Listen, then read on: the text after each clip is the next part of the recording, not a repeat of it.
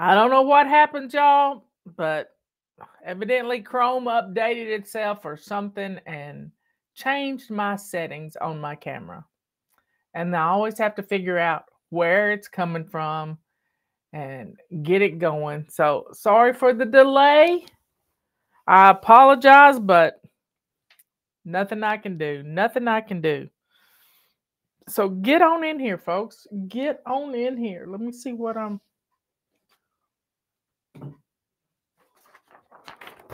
We got some great deals going on. Half price. Control Journal and Chaos to Clean book. So get on in here. Twilight Zone, do not do it. Yep. It feels like the Twilight Zone, I'm telling you. It's been one of those mornings. You just gotta hold on, y'all. Hold on. I'm looking for something. There, I found it. Found it. So I'm gonna put that back there and stick my feather duster back where it goes. So come on in. Come on in. It's been a nonstop morning, I'm telling you. Just nonstop. First thing I see this morning is that there's been a bridge collapse in Baltimore. Now, as y'all know, Baltimore is near and dear to the hearts of Jack and Kathy. They have family there. It's just, we've had weddings there. I've gone to 2 weddings there. And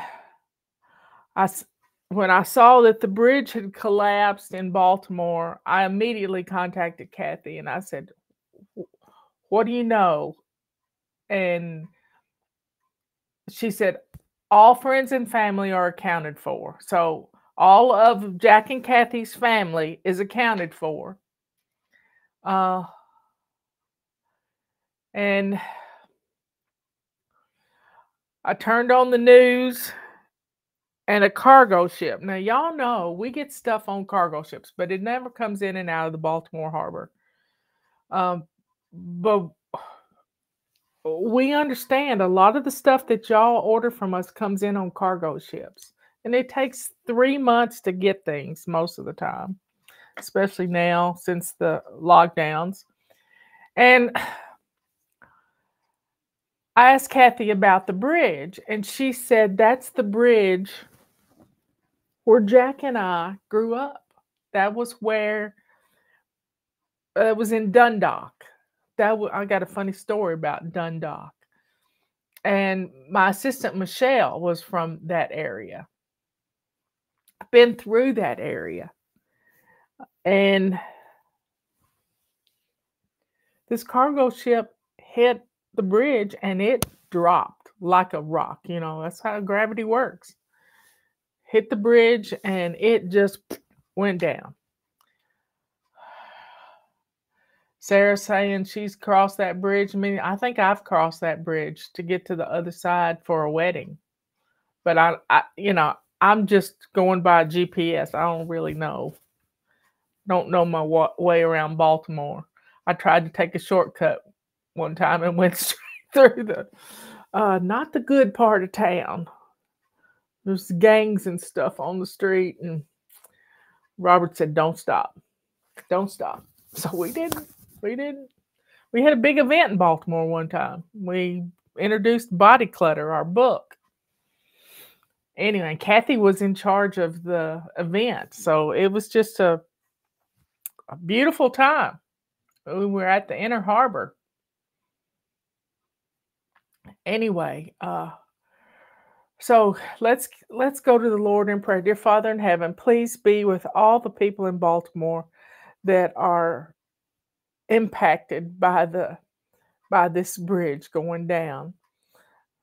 Please be with that one lady that I saw on X who said, "My job's just right over there. I don't guess I'll have a job anymore." So Lord, please be with all the people who are suffering because of the loss of this bridge. Bridges are important things. Thank you for your prophets who've been telling us for months to watch the water. So thank you for Dutch Sheets and Tim Sheets and all the people that have prayed over the water from tributaries to the Mississippi River, major waterways. Keep those prayers going. And Lord, protect us from the evil. Protect us from the evil. Be with the people that are missing. Be with the divers that are looking for them. Be with the people on the ship. Lord, keep us safe. In Jesus' name we pray. Amen and amen. Whew.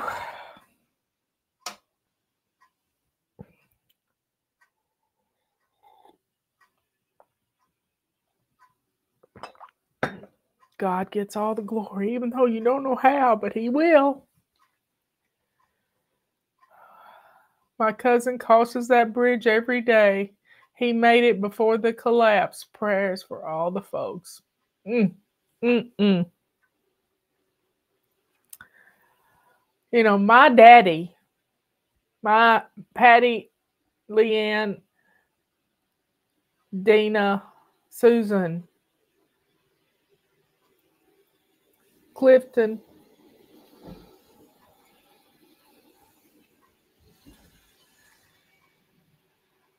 and me, our daddy, built bridges. He ran the cranes that built the bridges, especially the one over the Mississippi River in Dyersburg, Tennessee, going to Caruthersville, Missouri. He built that bridge when we were in high school. If y'all remember Liz, her husband worked on cranes to help build bridges and skyscrapers. So y'all, just keep everybody in Baltimore in your prayers. Keep them safe.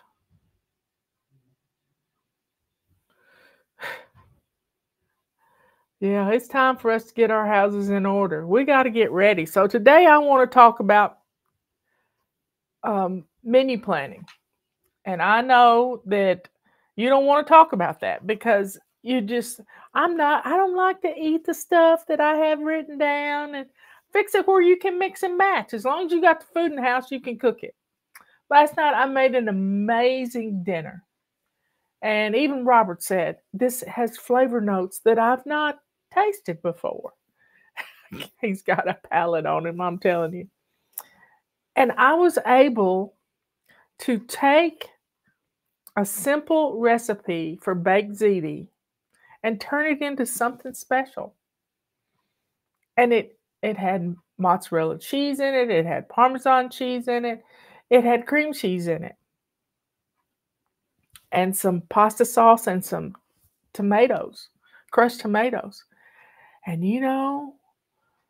I got enough to put it in some containers and put it in the freezer so that we could have some more meals out of it. Yeah, it was all I'd have to do is put some more cheese on top and bake it again. So, folks, having the food in your house and a perpetual pantry, the one that you keep filling up, like Robert's gone to the grocery store today. I used cream cheese. Knock, knock. I used cream cheese, a can of that was needed to be used, a pasta sauce. It was a 3-cheese pasta sauce that was in a can. I had a can of crushed tomatoes, some ziti. It wasn't ziti, it was penne pasta, but it was just a miniature version of the bigger ziti. And I used a package, instead of hamburger meat, I used sausage. I had some ground pork sausage in my freezer, and that's what I used.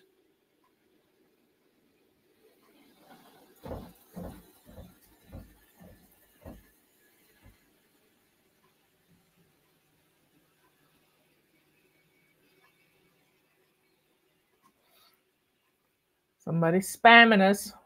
They ain't having it. And then I had Texas toast. And if you've got a bread machine and you're not making bread to slice up into Texas toast, I don't know what you're doing, because that bread machine will make your Texas toast for you.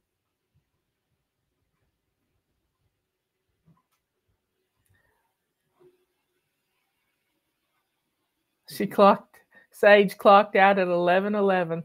I love that number. I love my birthday, 111.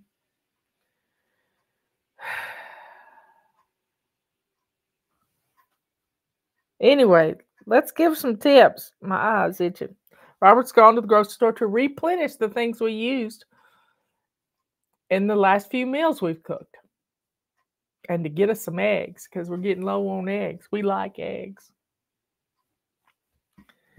Anyway, folks, it's time for us to buckle down. What if you went to the grocery store on the other side of the bridge? What are you going to do in Baltimore?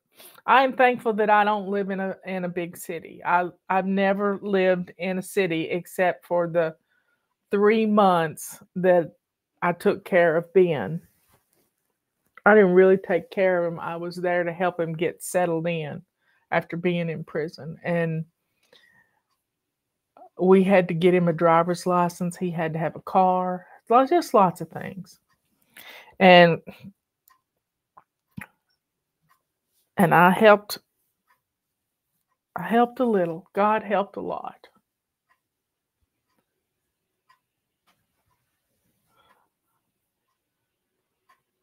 I don't know who I've blocked.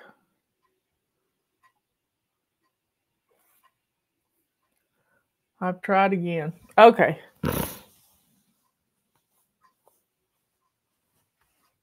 So God gets all the glory, y'all. He gets all the glory. So let's think about menu planning. And Patera, if you haven't ever watched Appalachian's Homestead with Patera, she talked about this yesterday. When I'd already gotten the essay ready to go out, so she wasn't copying me. It's just universal right now. Come up with 12 meals that you can rotate. In our control journal, which is half price right now, we've got 5 weeks of menu planning. Now, we don't tell you what to cook, but we tell you where to put it down so that you've got it in case your digital devices don't work. If you don't have a calendar in which to write down your menu plans, they're half price right now. Get a little one, get a big one. It doesn't matter. Get a calendar that you can use.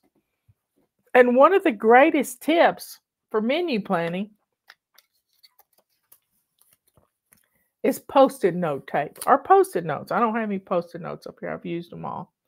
But the little pads of Post-it notes fit right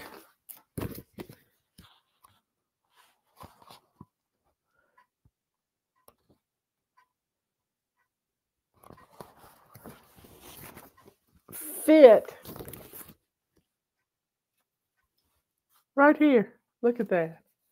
And one of the great tips we got was just to cut off the sticky part and use the sticky part right down here at the bottom. And then as you cook the food, move it on down, and you can move them around. I like having a basic weekly plan to your menus. Like Monday, it's Mexican. Monday, think about the alliteration. Monday is Mexican. Tuesday, taco. Somebody says taco. People say Taco Tuesday all over the world. Taco Tuesday. But you could have Meatless Monday, just a pot of beans. And Patera talked about what we've been talking about for 20-something years. She said, write down the main item for your menu. So she's talking about making a pot of pinto beans in a crock pot. And write down how many things you can do use those pinto beans for. So maybe you cook a 2-pound bag of pinto beans. That's like 12 cups of water. You let them soak overnight. You rinse them really well first and then rinse them again and then put them on to cook. It doesn't take long.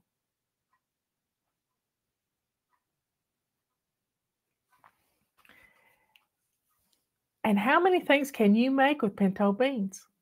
Well, you can make a pot of pinto beans and a pan of corn, a skillet of cornbread, or and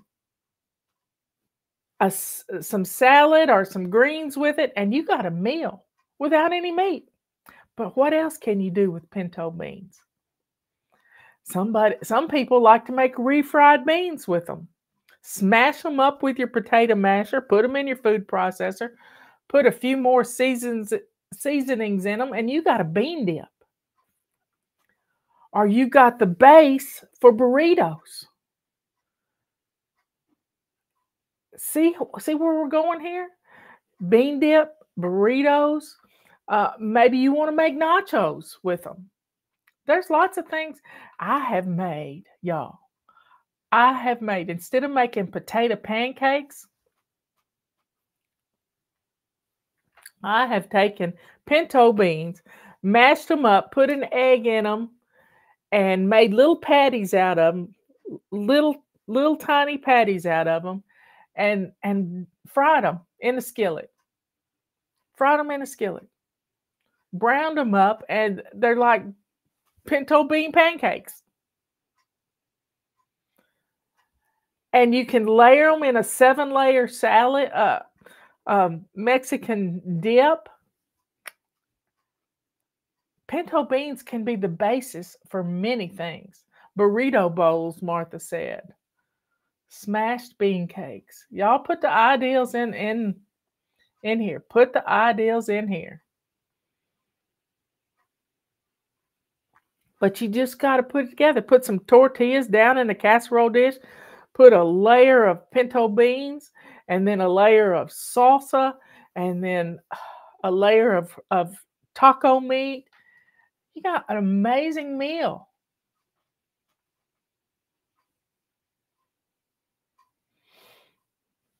So, folks, menu planning. So, those pinto beans. What other things can you cook? We've talked about what you can do with a roast chicken and the leftovers from a roast chicken. Everything from chicken salad. I mean, chicken salads, roast chicken salad sandwiches. You can take that carcass, put it in a pot and boil it and make chicken and dumplings. You can take cut the chicken up for fajitas.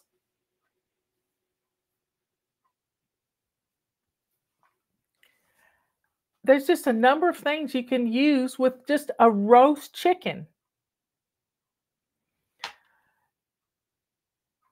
Let's see, beef roast. A beef roast can go. Don't forget the chicken noodle soup. My dog man, Peter's friend, he had a rotisserie chicken. He put it in the pot and cooked it, and then he turned it into chicken noodle soup. Chicken noodle soup, y'all. Chicken noodle soup. I like to make chicken pot pie. Same thing that goes in chicken noodle soup. Celery, carrots, green beans.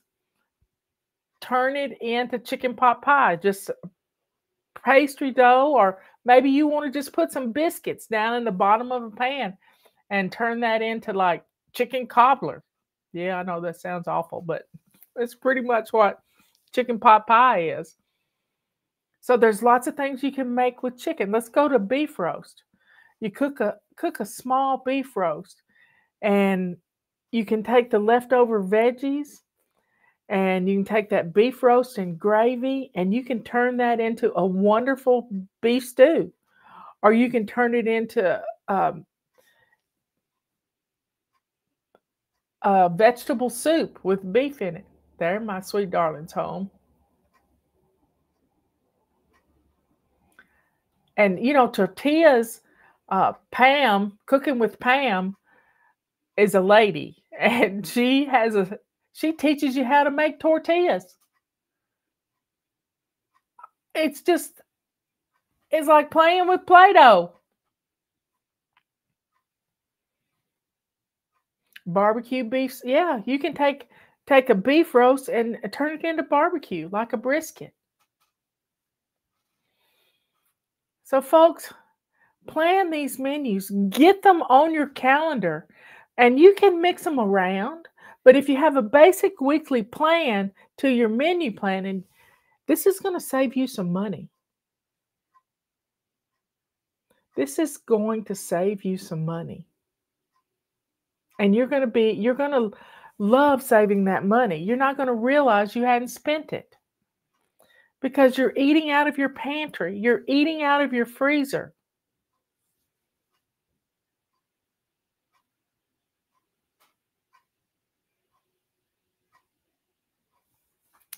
We feed the squirrels too. We're an equal opportunity feeding station. So, beef, chicken, how many things can you make with ground beef?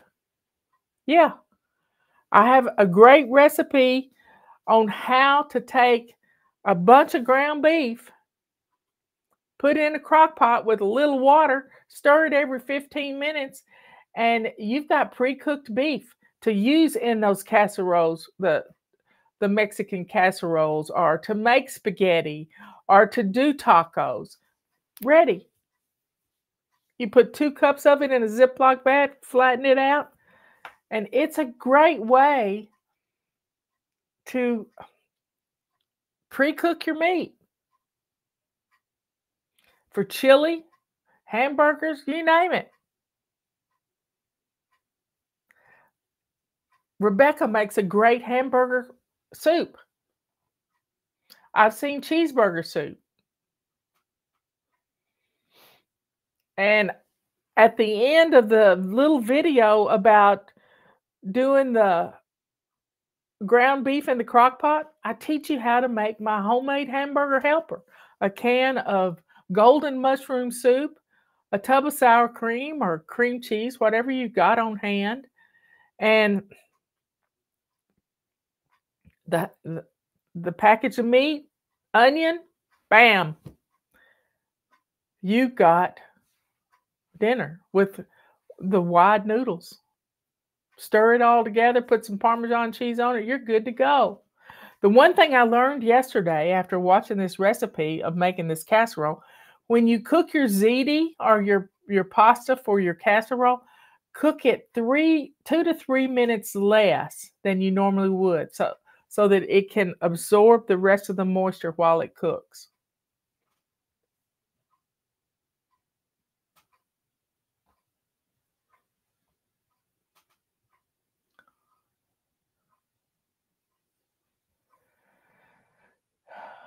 Paula, you might have to get over to YouTube.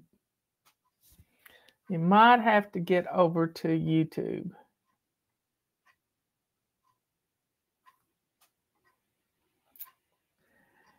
Anyway, folks, my crock pot died and I got another one on eBay. I bet you can go to a thrift store anywhere and pick up a crock pot. And they're pretty cheap on Amazon too.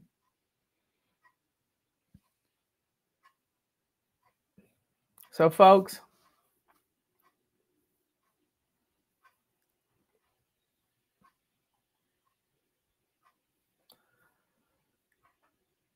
I don't know what's going on here.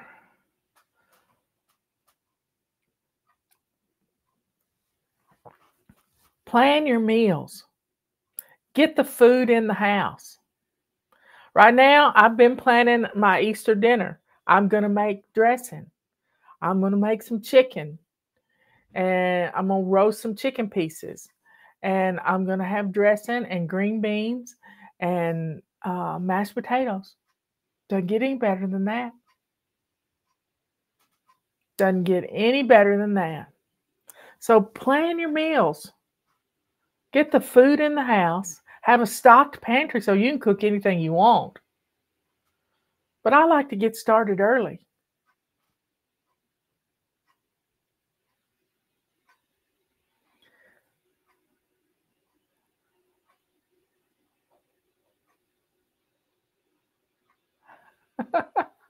Mama Colton's making snow angels in the morning. Anyway, folks, y'all, we got some great deals going on. We got some great deals. You gotta be prepared, y'all. Everybody's telling us to be prepared, to be ready for any. I mean, there's tornadoes down in Mississippi last night. They're probably headed our way, but they don't usually get over the mountains. Y'all, take care of yourself. Get this stocked pantry. You're good to go. Having a stocked pantry saves you money. We got all of our mops are on sale, whether you want a big one or the regular one that's on closeout prices. Our calendars are half prices. Now's your time to get a calendar to do just menu planning on if you want to.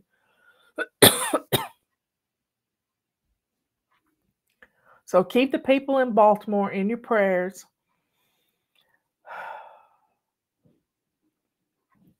We just got to be ready, y'all. My little prophets have been talking about watching the water for a long time.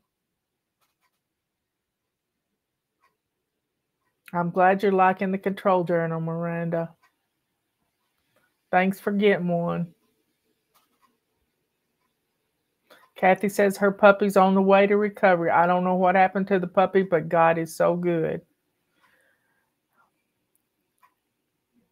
God gets all the glory in the end, y'all. Give him the glory now. Praise him, praise him. Sing of his wonderful greatness. I've been listening to Luke Powell and what he does with hymns and the history, and it's just he just did the Battle Hymn of the Republic. I'll have to share that. It was wonderful.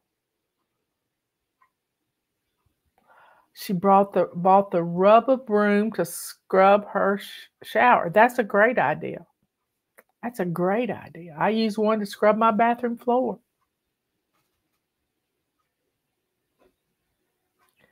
God gets all the glory, y'all. All the glory. And we're about out of gray rags and feather dusters. So if you've been wanting to get a gray rag, we're getting, I don't even know what the inventory is right now, but it was under 50 yesterday. And we've got the big bundle pack. The big bundle pack is the best deal in the fly shop. So y'all, be good, kind, and sweet. Be good to yourself by planning these meals. It helps you more than it does anybody else. Be kind to others. Make a goal of just making 5 or 6 meals that you can have in your pantry at all times. 5 or 6. And you've always got a meal, and have that list so somebody else knows what can be cooked.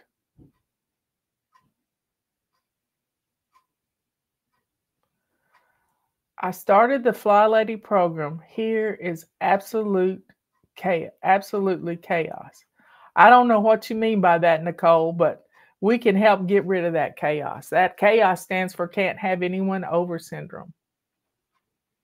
And Dutch Sheets, Give Him 15, was about calming the chaos today.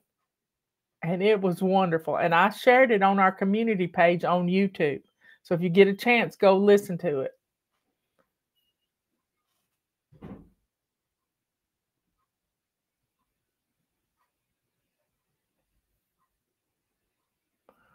We can help you. We really can, but you got to let go of your perfectionism. Perfectionism is a tool of the evil one to keep you in chaos. And when you see that perfectionism rearing its ugly head, rebuke it and get up and do exactly what it told you not to do. Anyway,